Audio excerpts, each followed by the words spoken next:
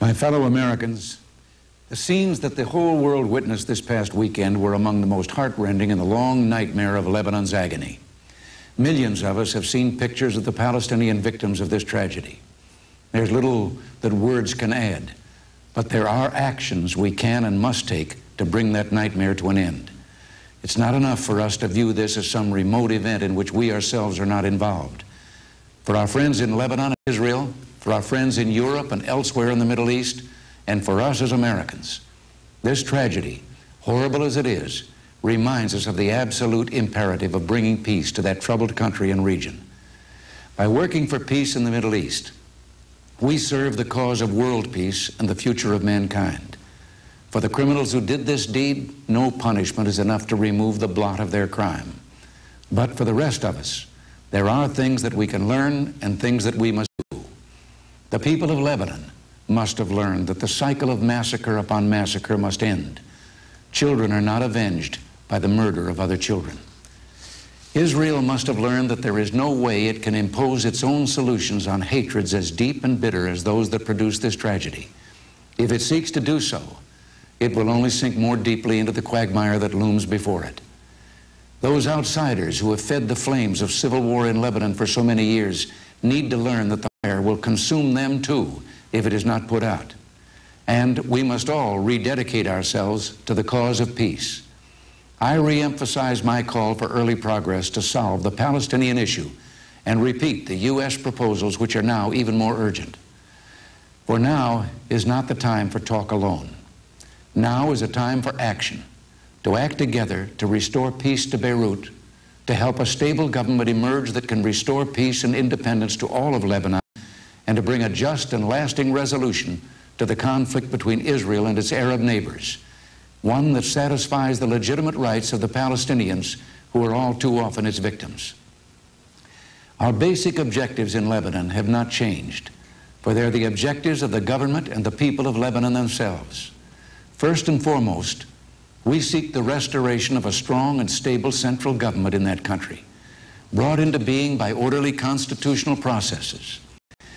Lebanon elected a new president 2 short weeks ago, only to see him murdered even before he could assume his office. This week, a distressed Lebanon will again be electing a new president. May God grant him safety as well as the wisdom and courage to lead his country into a new and happier era. The international community has an obligation to assist the government of Lebanon in reasserting authority over all its territory. Foreign forces and armed factions have too long obstructed the legitimate role of the government of Lebanon's security forces. We must pave the way for withdrawal of foreign forces. The place to begin this task is in Beirut. The Lebanese government must be permitted to restore internal security in its capital. It cannot do this if foreign forces remain in or near Beirut.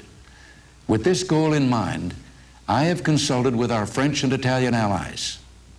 We have agreed to form a new multinational force similar to the one which served so well last month, with the mission of enabling the Lebanese government to resume full sovereignty over its capital, the essential precondition for extending its control over the entire country. The Lebanese government, with the support of its people, requested this help. For this multinational force to succeed, it is essential that Israel withdraw from Beirut. With the expected cooperation of all parties, the multinational force will return to Beirut for a limited period of time. Its purpose is not to act as a police force, but to make it possible for the lawful authorities of Lebanon to discharge those duties for themselves.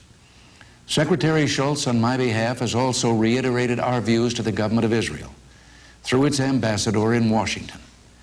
Unless Israel moves quickly and courageously to withdraw, it will find itself ever more deeply involved in problems that are not its own and which it cannot solve.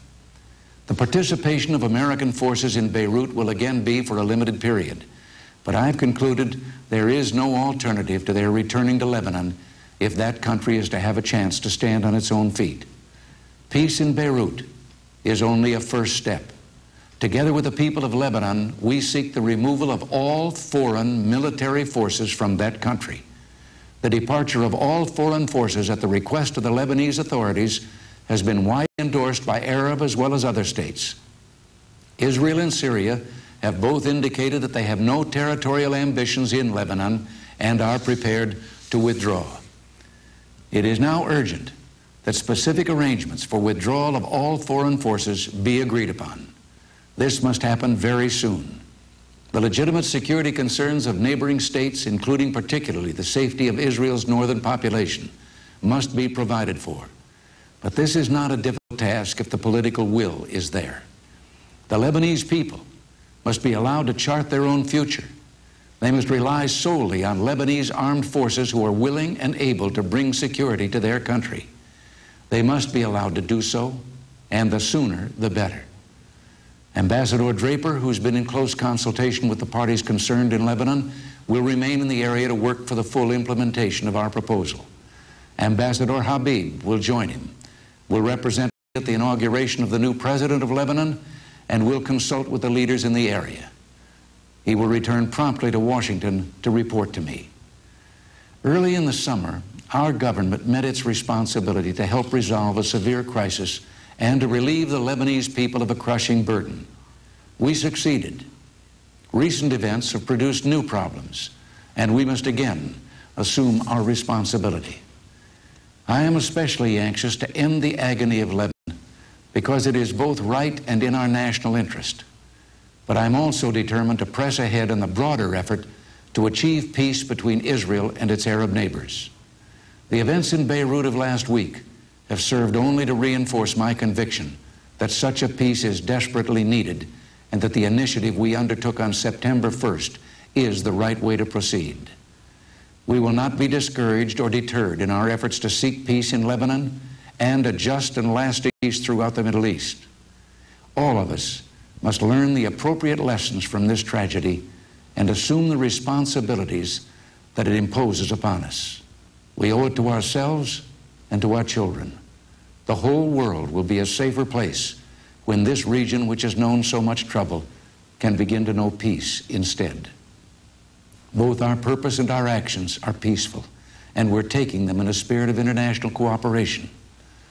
So tonight, I ask for your prayers and your support as our country continues its vital role as a leader for world peace, a role that all of us as Americans can be proud of.